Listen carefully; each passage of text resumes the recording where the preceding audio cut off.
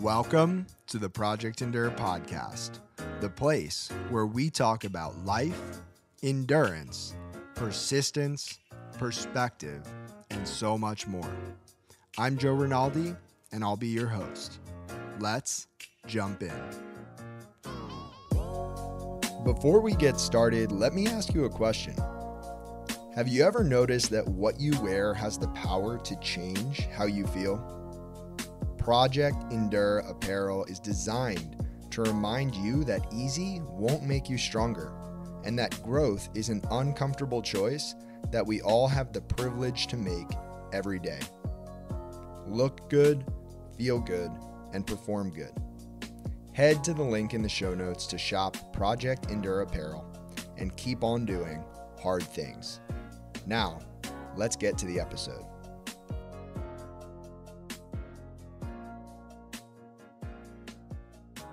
Welcome back to the Project Endure podcast, episode 139. We have myself, Joe Rinaldi, and we have a very, very, very special guest down in North Carolina, Kallup McCoy II. Kallup, how are you, man?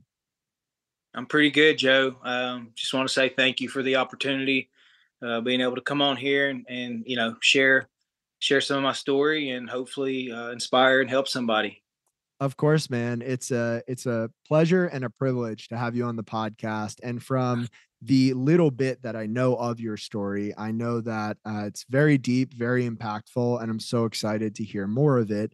Before we get into any of that, though, how would you introduce yourself to an audience member who maybe has never heard your name before?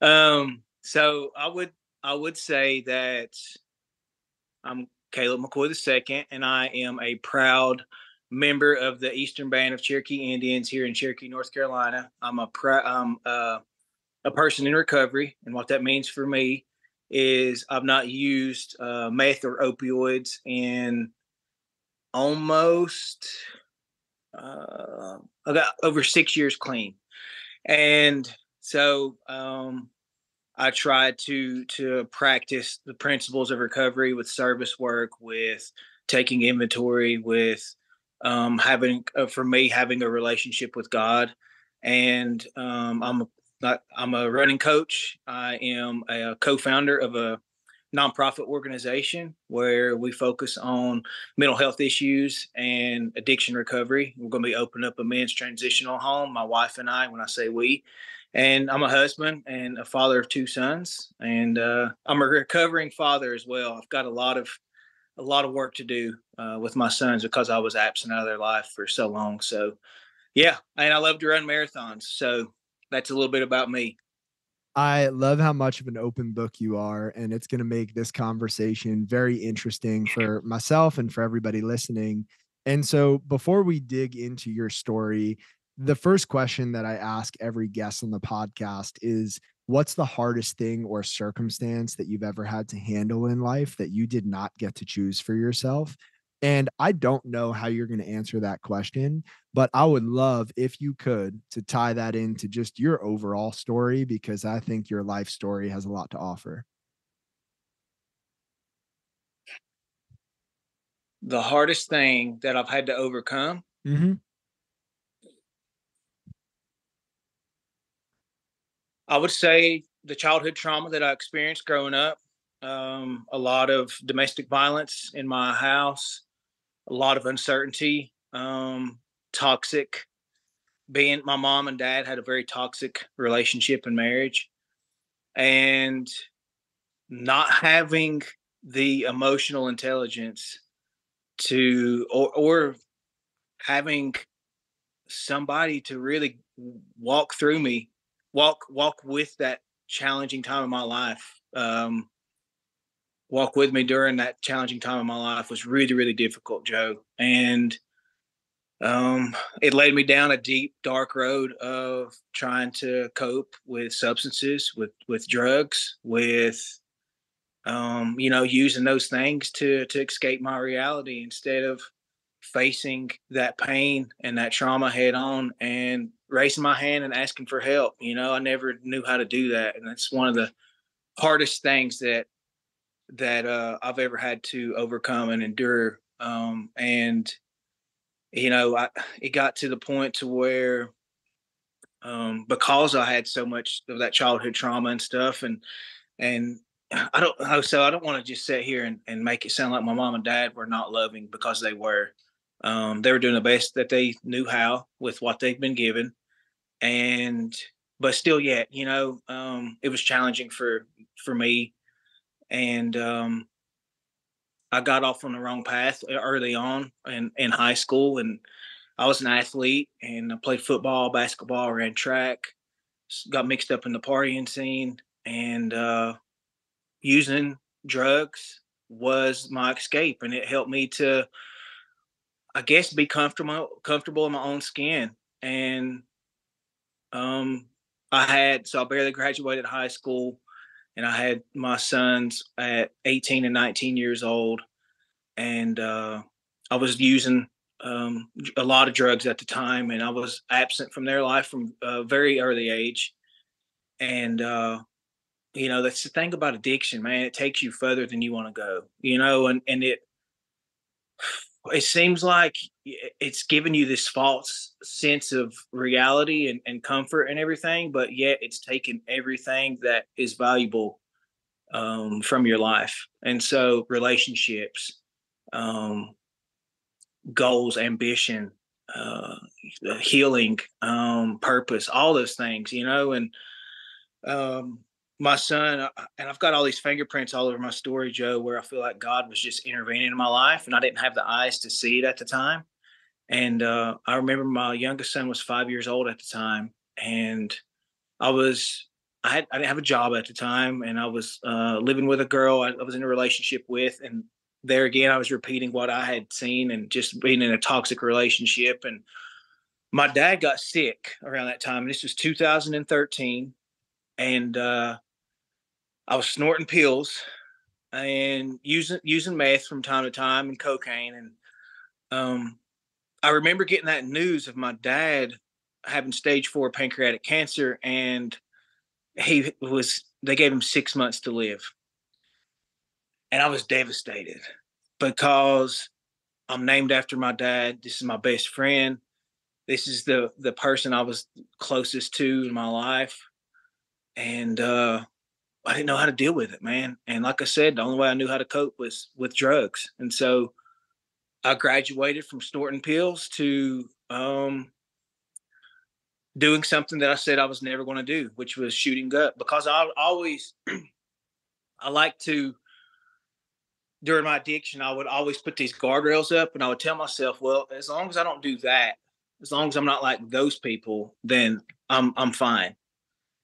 And that thing for me was, as long as I never shoot up, then I got this under control. Like I got me, I'm taking care of me.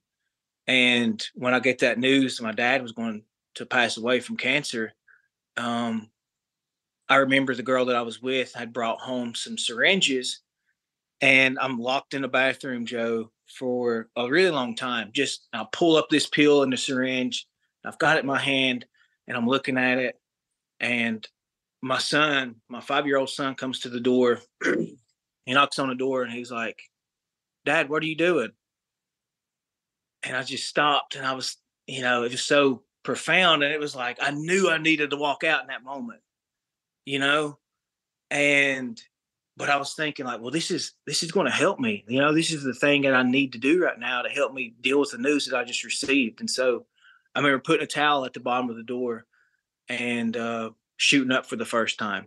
And two things happened. One was the euphoria that I felt, and the numbness, and the ability to just escape the reality that I was facing. And two was an immense amount of shame just came over me. And I was like, holy crap, here I am. I'm doing the thing that I said I was never going to do.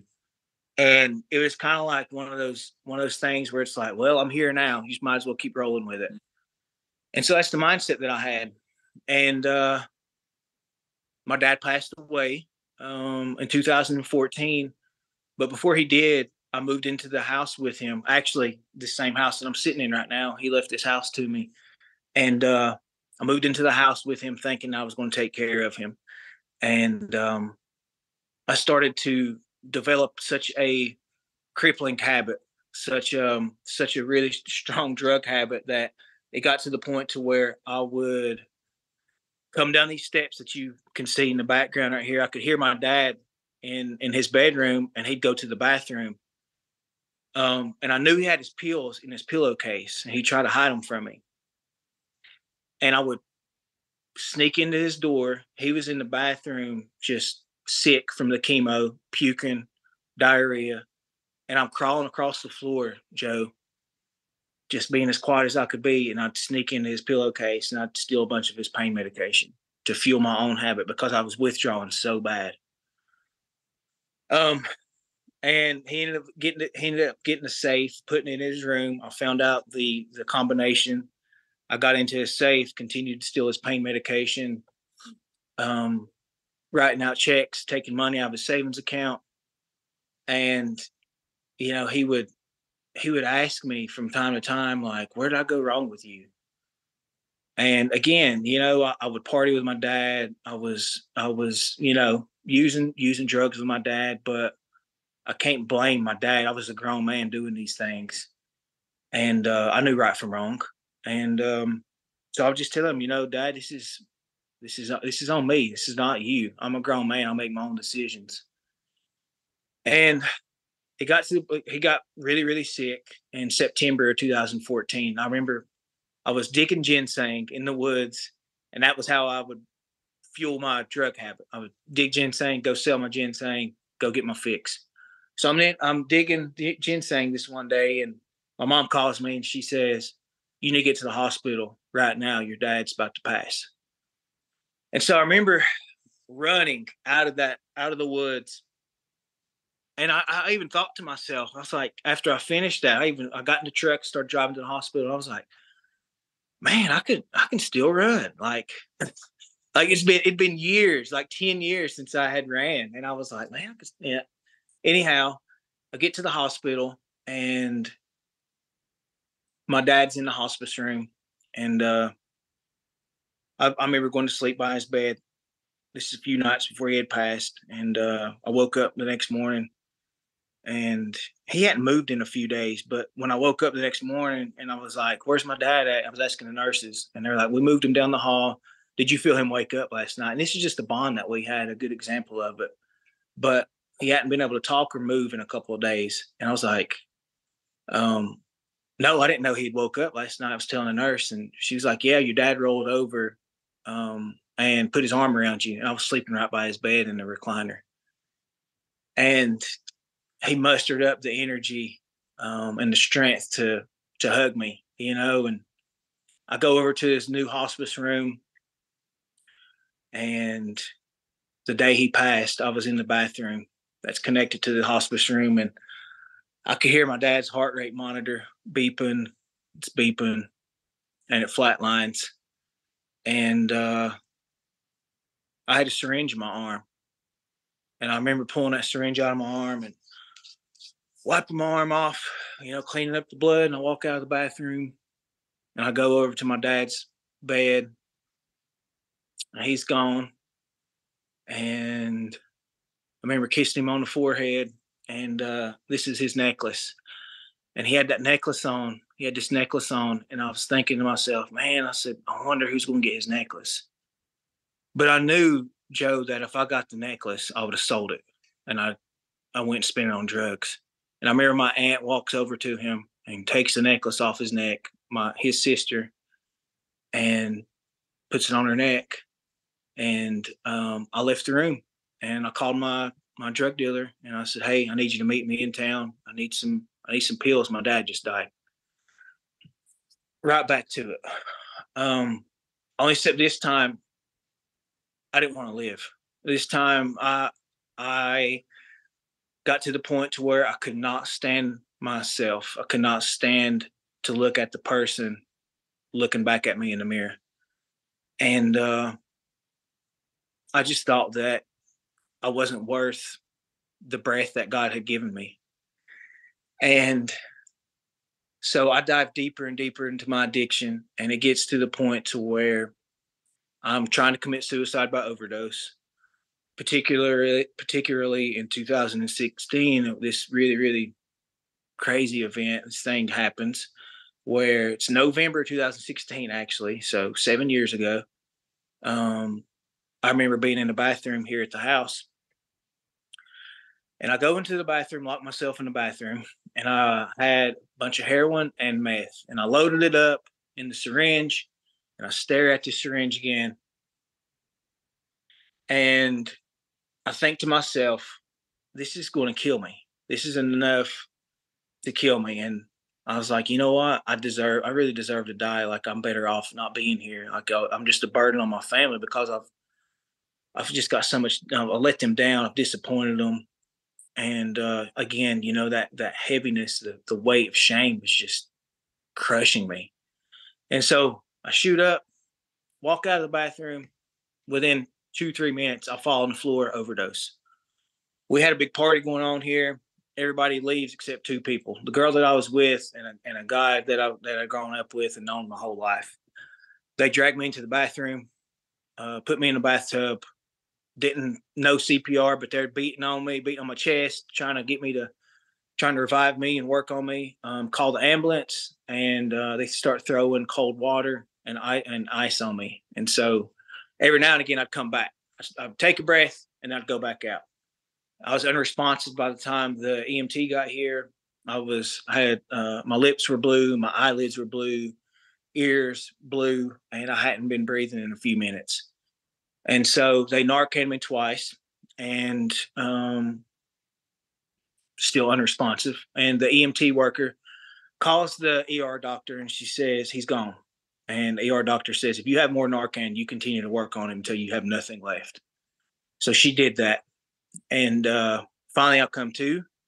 And honestly, it's crazy because it's right here on this wall. I woke up, and I ran everybody off. I was like, I want to get the hell out of my house. I want you guys here. I'm good. I can take care of me. So 2017 comes around. A few months later, I have outstanding warrants on me, and they finally catch me, and they locked me up, and my bond was, oh God, $180,000. So I knew I wasn't getting out. I was going to be cooling my heels for a while. So a couple weeks, 2-3 weeks in my jail stay, Joe, something profound happens. I didn't grow up going to church. I never knew who God was. I never had really heard about Jesus. And like I said, 2 or 3 weeks into this jail stay, something just is on my heart, man. And for the first time in my life, I decided I needed to pray, and I needed to cry out to God. And that's why I think sometimes suffering is sacred, and pain is a great teacher and can lead us to the promised land. And looking back on that now, just seeing what God was orchestrating is just beyond anything that I could have ever planned out myself. And so I'm writing this prayer down for the first time in my life, and I've still got the paper in my hutch here. And I'd been journaling some while I was in jail. And before this event happens, you can see the person who I was and the transformation that happened. But it was before this event, it was GD this, F this, can't wait to get out of here, going to go, back to the street, start selling, blah, blah, this and that, and just talking a whole lot of mess about nothing. And I start writing this prayer out, and I'm like, God, I really need you. If you're real, show me something. Show me that my dad's still with me. And this is on a Friday. This pastor, this minister, had been coming to the jail on Wednesday for years. So he broke his tradition. He was sitting at a hospital visiting a man, and God told him, you need to get to the jail and share the gospel with somebody. So he comes to the jail, comes to the pod that I'm in. Didn't go to any other pod, comes to the pod that I'm in. And he walks in, and I'm coming back down the steps. I wrote this prayer out, and I go upstairs, come back down, and I see this man.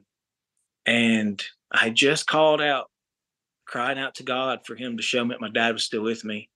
And I lay eyes on this man, and there's such a striking resemblance of my dad. And he's got the same flannel shirt, same type of flannel shirt my dad wore, same pants, belts the same. He tucked his shirt in. His mustache is trimmed the same way. He's got blue eyes like my dad. Excuse me, green eyes like my dad. Like I said, his mustache is trimmed the same way. He wears his watch on the inside of his wrist, just down to the detail. Like, oh my God. He comes in and he's like, shares the gospel with me. And this message of like, for me, it was like hearing about all this pain and all this stuff that I've been going through and how I was carrying it. And it was just destroying me. It was like, you don't have to carry that. Like God will take that, and God will use that pain that you've been through and turn it into purpose and to help somebody else. And that's what I needed to hear, Joe. When the student is ready, the teacher appears, and it was like a light switch moment, man. And it was a radical transformation. And I'm still friends with some of the guys that I was doing time with at the time. And we were all crying, like grown men in jail. You don't see crying. We were all crying because I told them what had just happened, and they seen just the profound impact that it had on me. And as he's leaving, he shakes my hand the same way my dad used to, and he places his left hand over ours. He winks at me. He says, "I love you, son." Same way my dad used to. And it was just the cherry on top. And he walks out, and I just start writing. And I called my mom, and my mom said she knew in that moment everything had changed. She's like, "I knew when you called me that you were different. From that morning until that evening, you were a different person." And so while that transformation was instant, I knew that I had to put in the work. And I knew that the real work starts whenever that door popped and I walked out, because I was isolated. I was protected in the jail. There was no drugs. There was no temptation. It was a time to allow God to strengthen me, my spirit, my emotion, my physical well-being, because I started to do jailhouse workouts. We started to build camaraderie within our jail pod with the guys I was doing time with. And, it was burpees, it was air squats, it was push-ups, it was deck of cards. We were doing rows on the bunks, like we was getting it in. And that's how I fell back in love with fitness. And that's how I fell back in love with moving my body, and just drawing close to God. And during that time, I seen a newspaper article come across the table. And my tribe here in Cherokee partners with the tribe in Oklahoma, Cherokee Nation. And we retraced the northern route with the Trail of Tears when the government took our land, forced us out west. So we start in New Echota, Georgia on bikes and go out to Oklahoma, or our two tribes come together and do that. And so I see this article about this bike ride, and I'm like, oh my God, when I get out of here, I'm applying for that bike ride. I want to try to, just be a light for other people who are in recovery, like, or who are still suffering from addiction. And I just want to try to help people, inspire people. So I get out of jail, and I go to apply for this bike ride, and they tell me I couldn't do it because I had a felony drug conviction. So try to get the rule changed, everything, and they weren't going to allow it. In the meantime, I had went 8 weeks post-release, and I signed up for an Ironman 70.3 with no training, just out of jail in early recovery, bought a mountain bike, and I rode the mountain bike for like 4 or 5 weeks. And so I literally ran a quarter mile, and I had shin splints so bad before the race. I was like, I don't know how I want to do this, but every time I go into something, I always remember what God's brought me through and the things that I've overcome. And I'm like, this ain't nothing compared to that. And so try to keep things in perspective. So I complete that half Ironman, and I was hooked. I loved the community. I loved the challenge of it. And so I'm trying to get this rule change for this bike ride. I'm standing in front of my council members and the chief and vice chief, and it's being aired on TV. And honestly, I think it was just a little ego in the moment, but I was like, look, if you guys don't let me ride the bike, I'll freaking run to Oklahoma. And everybody kind of scoffed. I remember looking around, we call it the horseshoe, where everybody sits in the council house. And I remember seeing some people scoff. And I was like thinking to myself, man, they don't believe me.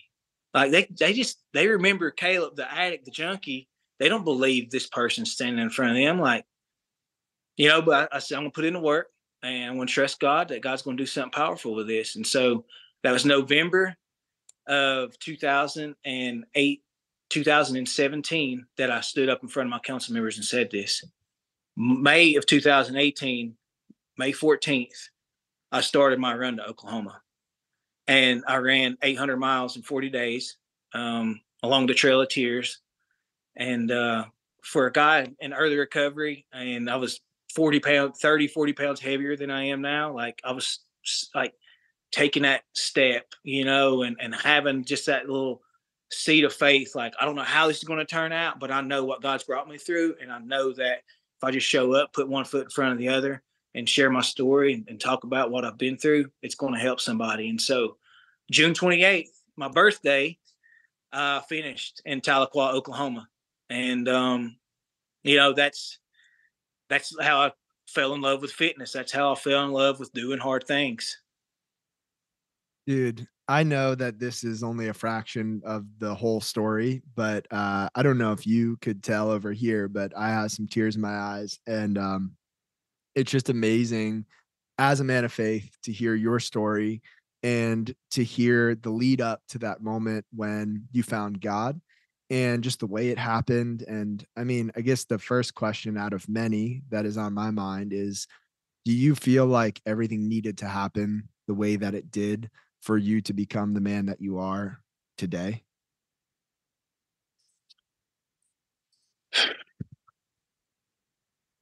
Honestly, I hate to say this, but yes, I wish that I could say, maybe if I go spend time with some guru, or maybe if I read a book, or maybe if, I just hang around the right people, that something will rub off, something will, would have helped me go on a different trajectory. Um, Man, I just had to go through it. I just had to go through it, man. And, I think that that's how it has to be, unfortunately, sometimes. And yes, there are some things I'd go back and change. Obviously, I'd go back and change some of the hurt that I caused people, some of the disappointment. I'd go back and, those things that I did to my dad. I wish I could change that. Heck yeah, in a heartbeat. Um, but all in all, man, I'm thankful for the journey that I've been on, and just being able. It wouldn't mean as much to me if I wasn't able to give back, and in such a way that helps other people. Mm. And I think that's the most important thing. Like, if I just kept to myself, like, nobody knows you have a testimony unless you testify. And so if I just kept all that, the trauma, the victories, the defeats, the triumphs, all that, to myself, it wouldn't mean anything. And so one last detail that is just mind boggling to me is that EMT worker, 2016, that saved my life. My wife and I, Caitlin, we started talking in substance abuse treatment classes. She was outspoken, I was outspoken, and I was thinking to myself, I like this redhead. She's pretty cute, And we became friends, and that's what it was for several months, actually, and just hanging out, supporting one another. And I remember going to pick her up from our first date, and I'm sitting in her. She's living with her mom. Caitlin, she's got a powerful story as well, but she was on house arrest for a long time. She went to prison, so she was living with her mom. And I'm sitting there talking to her mom and just telling her a little bit of my story, and start telling her about this overdose that takes place. And her mom starts crying. And her mom says, "You know who saved your life?" I said, "No." She said, "That was me." So before I even married my wife, 3 years prior, her mom is the person that saved my life. Um, that's God, bro. That's God.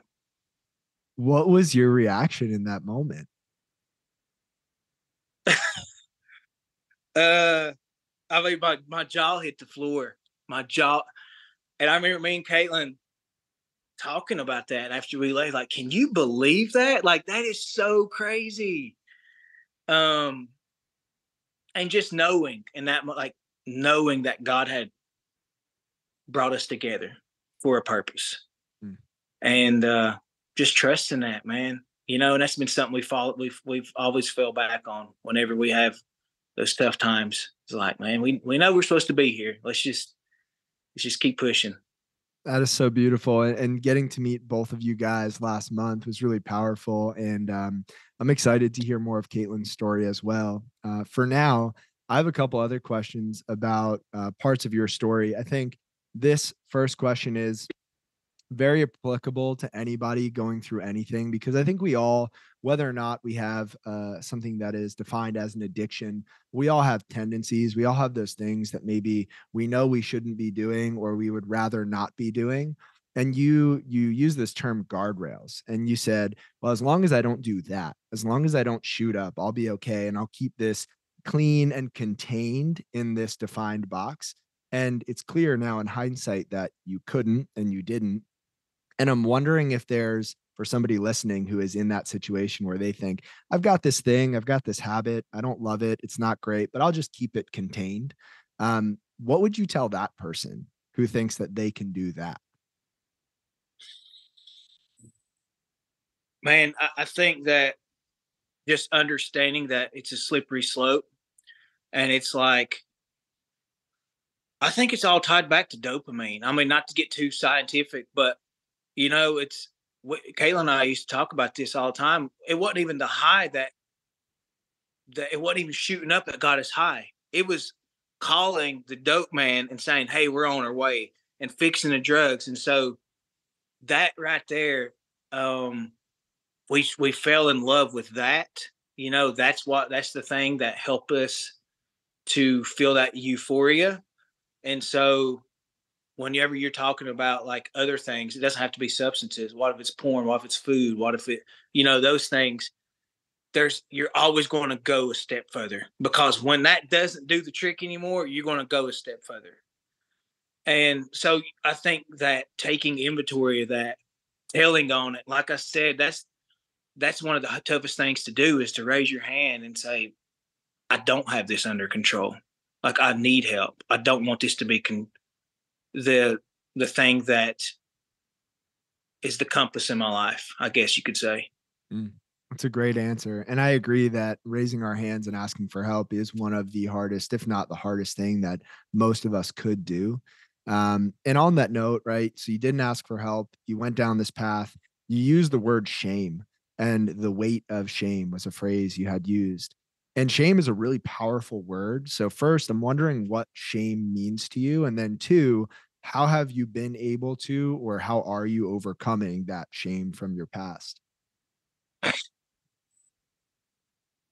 I think that shame can mean a few different things. I think that there is a amount of shame that leads us to repentance, right? That helps us to turn a different direction. And that, I think that's good, right? I think that that is healthy. Um the shame that I'm talking about specifically is when your whole identity and being is completely tied up into the thing that you're struggling with, and it's keeping you prisoner, and it is controlling how you love yourself, it is controlling how you take care of yourself, um and it becomes a prison. If you stay stuck there, that's not good. If it's an amount of shame that applies pressure, it causes you to change, then that's a good thing. But if it's overwhelming weight, like I was in, that wasn't good. That wasn't of God. That wasn't. Yeah, that's not beneficial. And so how have you been able to, or are you still in the process of unweighting that shame, of letting go of some of that from the past? I think giving back. If we're not serving, we're not recovering. And so it's really important that you find places where you can give back to people who are less fortunate, who like right now I'm going through it with my son, my 17-year-old son, and I see a lot of tendencies in him that I had at his age, and it's scary. And we're just grinding through this really tough time in our lives right now, family therapy and doing all those types of things. Um, so I really think that yeah, just giving back is really really important. For sure. So you mentioned asking for help is one of the hardest things that you've ever done. Was there a moment that you realized you needed help? Was that in jail? Was that after jail? Was it before jail? That was in jail. That because up until that point, it was ego. It was I got this. It was this false bravado, like that I was okay and I was strong and I had it all together. And man, that's so destructive. That's such a destructive mindset to have because we all need help. I mean, heck, Jesus had 12 disciples, right? I mean, if he needed help, I think we all need help. And so asking for help, inviting people into your dilemma, inviting people into your struggle is so important. Inviting people into our struggle is hard. And I've used this example on a previous episode, but it's almost like if you lived in a house and your house was a mess and the couch was flipped upside down and coffee table was on the other side of the room and everything was just all over and you were ashamed of inviting somebody else into your house. You knew you wanted to clean it up, but you needed help, but you wouldn't invite anybody in because it was so messy. You're stuck in that dilemma, that tension of I need the help cleaning this up, but I'm so ashamed of inviting anybody else into this place. But what you're saying is you need to open the door and ask somebody to come in to help you move the couch and move the coffee table and get things in order. And I think that's a really hard thing, but a really necessary thing for all of us. Absolutely. I mean, I think that's so just to kind of put it in another perspective is like isolation, right? I think that the enemy the the enemy comes to isolate us and to make us feel like we've got everything under control or nobody wants to hear our struggles or our problems and everything, and it's so far from the truth. Mm. So on the previous episode of the podcast, I had on Julie Burrill and episode 138, we talked about being broken. And I think being broken is something that everybody sees in a different light. As a person of faith, what does it mean to you to be broken? And how can you be strong and broken at the same time? Is that possible? I think that with my story, yes, you can be both. I don't think it's uh this or that type thing. I think it's both and Mm. it's very nuanced. And so I believe that whenever you show your brokenness, whenever you show your wounds, that gives other people permission to be courageous, to step out, it gives them strength, and it helps them to understand that they're not in it alone. And I think that we've probably all had situations where maybe you heard somebody tell a story and you thought to yourself, "Oh my God, you too? Like I'm not the only one." And you're not. We're all going through something. We're all wounded healers, and it's through that brokenness that God's light shines the brightest, and connects us all. I love that phrase, wounded healers. It also brings to mind a Bible verse. So I'll read this, and then if we want to talk about it, we can. But it's Second Corinthians chapter 12, verses 9 through 10. And it goes, "But he said to me, my grace is sufficient for you, for my power is made perfect in weakness.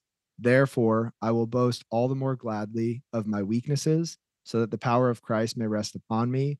For the sake of Christ, then, I am content with weaknesses, insults, hardships, persecutions, and calamities. For when I am weak, then I am strong." And I don't think you can be broken and strong at the same time. without something else or someone else that is much bigger than you that makes that possible, you know? Absolutely. Yeah. Absolutely. So important to have something that's whatever spiritual practice that is, that to help you to understand you're not the center of the universe. Some sort of transcendent practice where you're aware of that. You're aware of your fragility. We're aware of our brevity, how short life is, that it can be taken in a moment. And we don't have the final say so.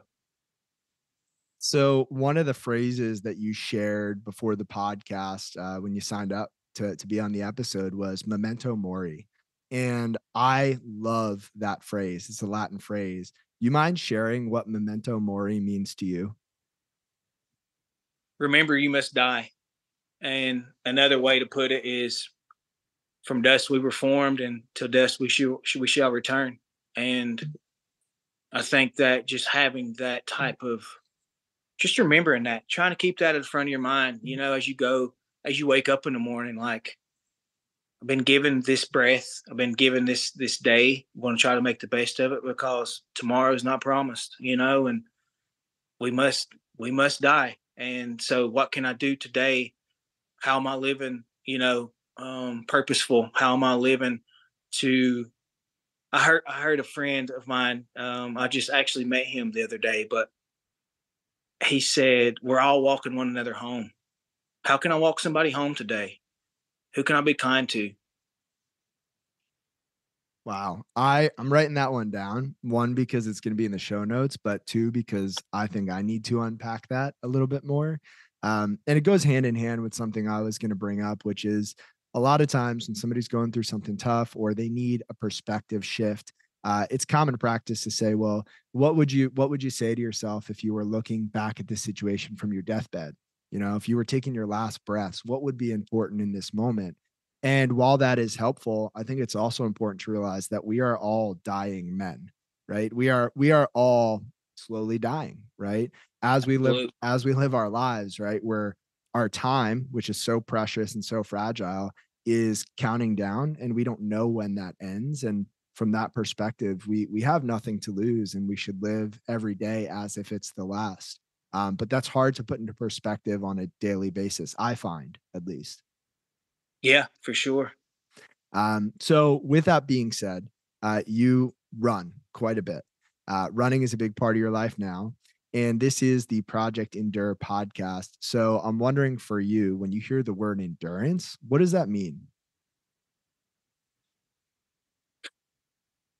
Um, your ability to show up despite challenges, tragedies, setbacks, disappointment, and attack things with consistency, dedication, um, and vigor. Mm, And having a good mindset and a good attitude about it. mm. So do you think you would be as good of a runner as you are? Because you're fast. And do you think you would be as positive of a person as you are without all of the pain that you've been through? Absolutely not. I don't think so. Um, you know, the, David said in one of his psalms, it was good for me to be afflicted, and I really resonated with that.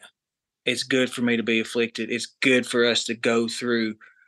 Um, it doesn't feel good in the moment, that's for sure, but at the end of the day, it definitely does something to us if we keep that growth mindset and we say, "Man, you know, I really hate for me. I want to speak for me.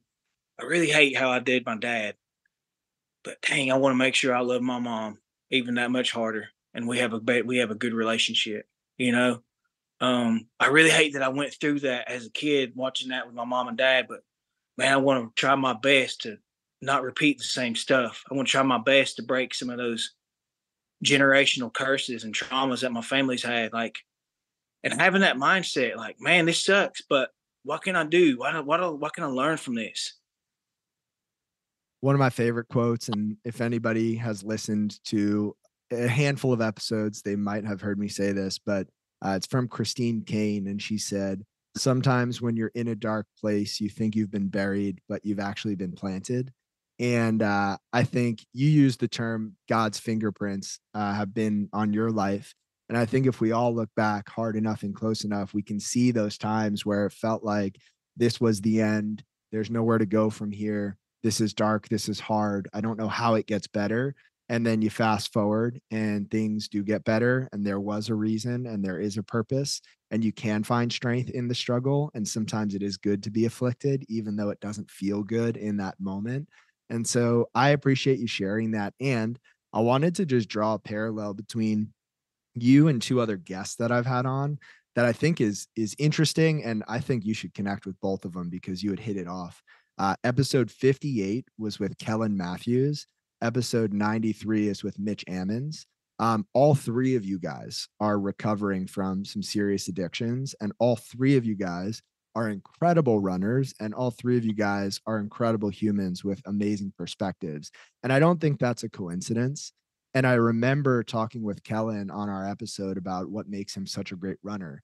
And he said when he looked back at all the pain, all the hurt that he'd experienced and caused other people, that nothing could ever compare to that pain. And so he knows that no matter how hard he runs, how much his legs hurt or his lungs burn, that it'll stop when he stops. And he can deal with that because of what he'd been through in the past. And I'm wondering if that resonates for you in running.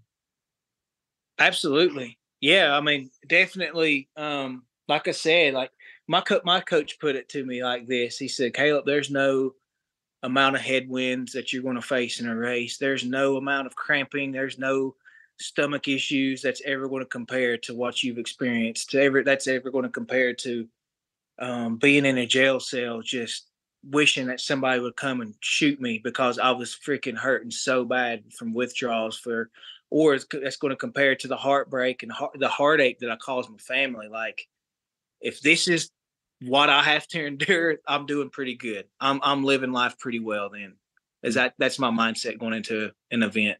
Sure. And so speaking of running, just we can keep it brief, but what are you pursuing in the world of running? And are you just pursuing personal growth and the freedom that comes through the sport? Or do you have a tangible goal where you're saying, hey, I want to hit this time? All right, this will be a whole podcast, Joe. We'll do round two, but give me the short version. Okay, so a few things. For 2024, I am pursuing winning a regional marathon here in Asheville, North Carolina. Running sub 240 there, hopefully 237, and a little bit further down the road, Caitlin and I, I've not announced it publicly, so this is gonna be the first time. I'm planning on doing a continental run, so I want to run from California to Wilmington for our nonprofit organization. That's something I really want to do. And as far as like, it's not even like that's one way for me to give back. And then also, I'm going to be putting on some run camps here soon with a friend of mine who we're going to be partnering up. So just making sure my run is purposeful. I want to make sure that I give the gift of running and movement to other people. And so I just want to give back to kids, man. I want to give back to my community. And I want somebody to look at me and my community and indigenous community where a lot of us don't make it out and do anything incredible athletic wise, even though we got a lot of talent. I want a kid to look at me and say, man, if Kallup can run 237, I can be an Olympian, like, and inspire that, man. That's what I want to do. I love it. And I can't wait to watch it all unfold and support in any way that I can.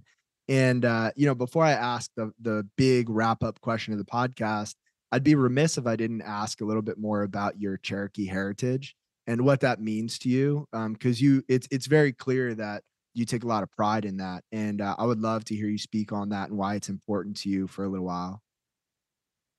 Well, I'm just getting introduced to my culture, and I'm just embracing what that means to be for me to be Cherokee. Um, to kind of connect it back to me running, as an indigenous man, we believe running is worship. We believe it's a prayer that you're thanking Creator Mm. for giving you an able body. There's something so profound and spiritual about getting up and running as the sun's coming up that I really connect to.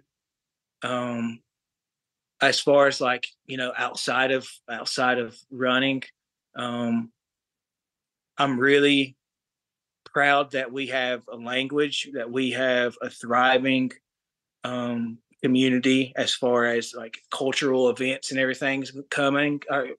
As far as the cultural events that we put on here in the community and educate people that's outside, like we're very welcoming. Um, it's all think about Cherokee. Think about indigenous people, man. It's like interconnectedness. That's one of the things I love about like taking care of. I heard it put this way, and it resonated with me so well. But it said that sin is um, anything that we do to hurt ourselves, hurt one another.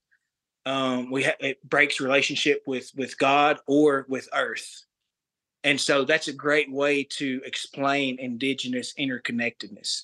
Like we believe all of it's connected. Um, within every man lies the whole world. That type of mindset. Like if you really want to make a profound effect, you work on yourself and then you help your fellow man. And that's kind of how we look at things. We've gotten away from that a lot, but now we're coming back to it here in our community and everything. And yeah, man, that's just a few of the things I'm really connecting with here lately. I'm excited for you to learn more about the culture and become more immersed in it because one, it sounds very profound, just the culture itself, and two, it's clear that you are so connected, even if maybe you don't feel as connected as you could, that it is just part of you to your core. And just a side note, the show notes are basically going to be a short book that short motivational book because I've been writing down every phrase that you've been spitting out here, and that within every man lies the whole world. There's just so much to unpack. But for now, Kallup, I'm going to ask you the final question of the podcast. And this one's important to me because, as you know, everybody's going through something. No matter where we are, no matter what life stage we're in, no matter what it looks like on the surface, we're all experiencing the human condition. And that involves affliction and struggle and suffering at times. And so, to anybody out there who's just going through it, who doesn't know where to go or what to do next, they're just in a dark place. What would you say to that person?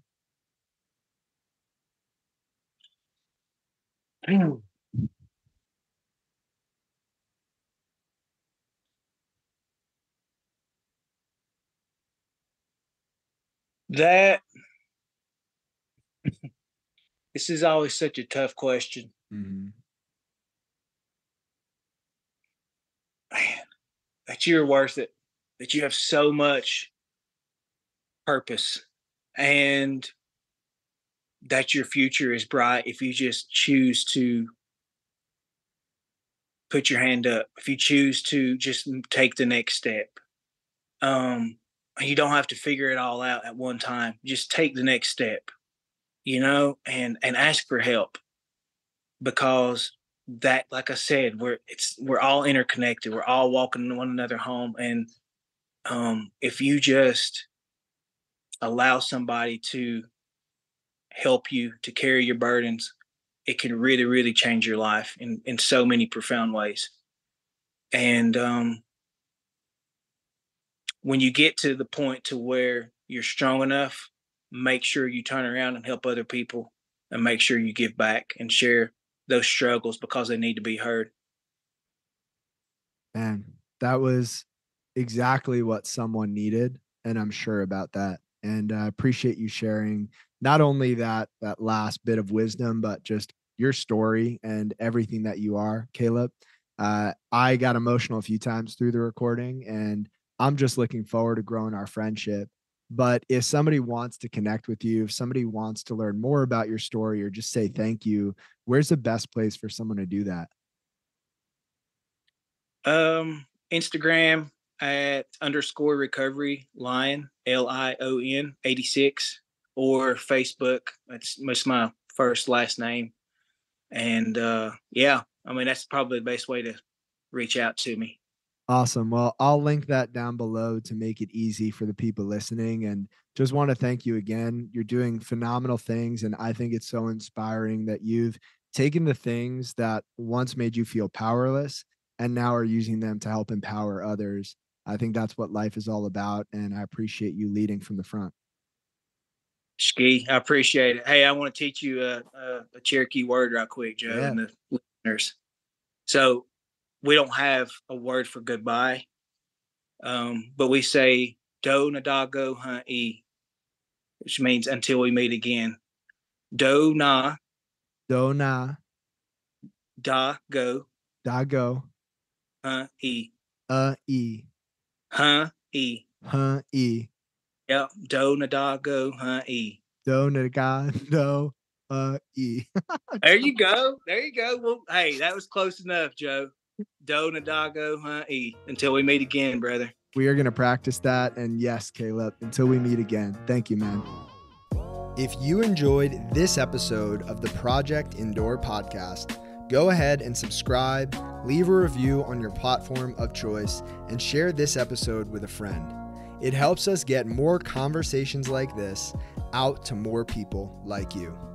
We appreciate you, and we'll talk to you next time. And one more thing. If you're looking for a community of people all striving to be better together, check out the Project Indoor Hard Things Club. The link is in the description below. We'd love to have you.